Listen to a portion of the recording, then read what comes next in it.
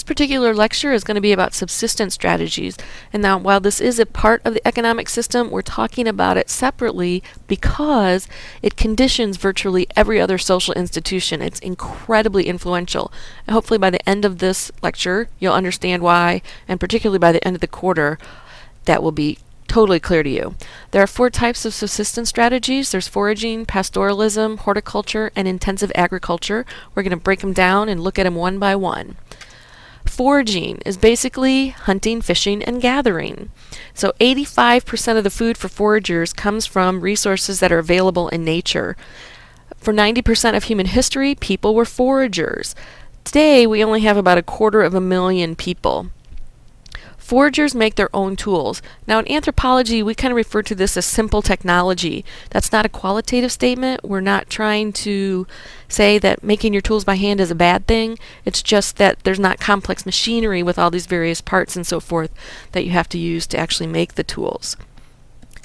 The reason for production is that we're going to share the resources in addition to using them for ourselves. So it's a very communal mindset. Groups are egalitarian, and what we mean by this in anthropology is not that everybody's totally equal.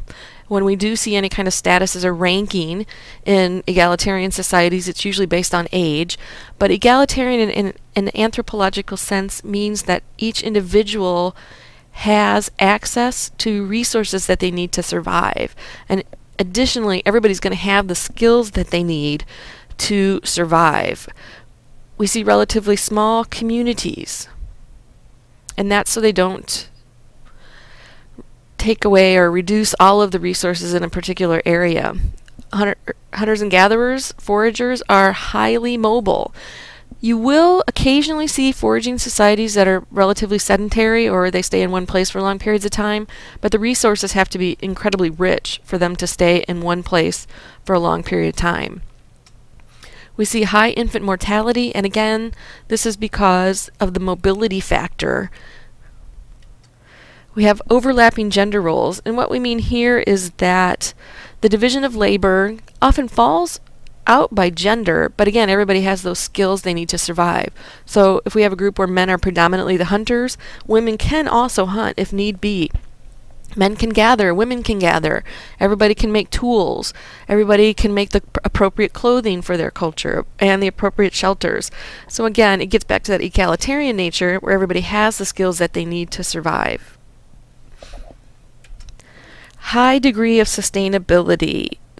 Hunters and gatherers, or again foragers, could really go on for very, very long periods of time if they're left alone. Unfortunately, what's happening in the modern world is that they're being relegated to marginal areas, so it's much, much harder for them to survive. So, but it is a high degree of sustainability. We're going to use the Kung as an example. The Kung live in the Kalahari Desert. They don't have a big migratory territory. Vegetation is scattered, but they do move around to wherever they can find resources.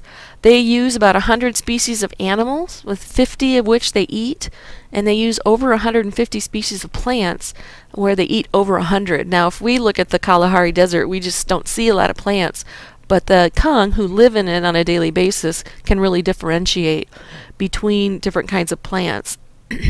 Their favorite food is the mangango nut, and it's very high in protein. So in the times when they can't get a lot of meat, that particular nut really serves them well. The Kung eat their way out of areas. So what we're talking about here is that they eat all of the food they like first, then they eat their less desirable food. And once that's done, then they leave so that the resources have time to regenerate.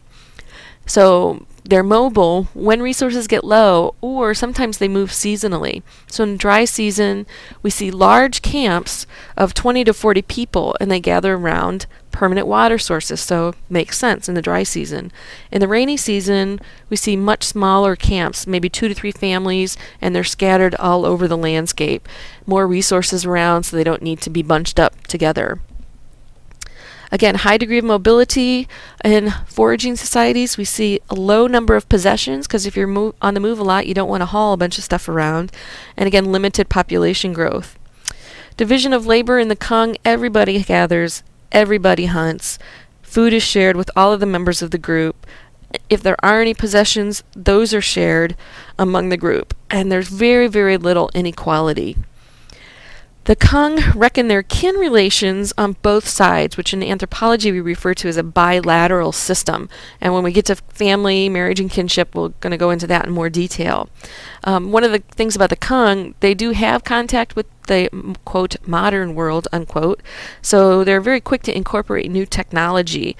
And most of their contact with the more modern world comes with contact with agriculturalists, governmental officials, and also traders. So that's basically a foraging society.